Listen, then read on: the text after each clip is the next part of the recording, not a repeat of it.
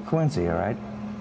He called me up, and I was out in the back in the studio, and I picked up the phone, and In one of rock history's most legendary, almost missed opportunities, Eddie Van Halen nearly dismissed the chance to play his iconic guitar solo on Michael Jackson's Beat It, assuming Quincy Jones's request was a prank. In a 2012 interview with CNN, Van Halen recounted his disbelief when he received a call from Jones, a prolific producer known for working with artists like Frank Sinatra and Aretha Franklin.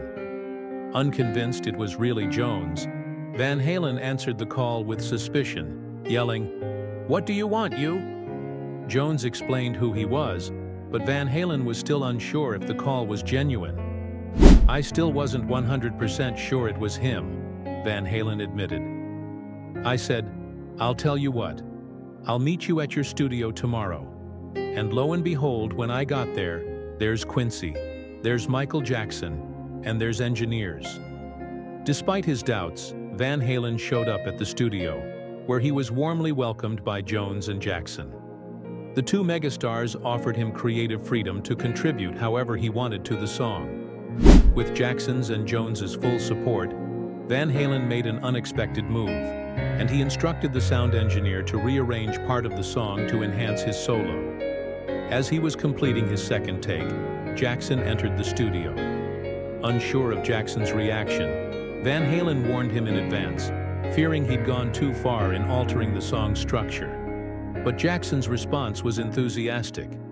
"He turned to me after listening," Van Halen recalled, and went, "Wow, thank you so much for having the passion to not just come in and blaze a solo, but to actually care about the song and make it better." Although uncredited, Van Halen's electric solo on Beat It became instantly recognizable, helping the song soar to the top of the charts. Fans quickly identified his signature style, and Van Halen even joined Jackson on stage in 1984 to perform it live.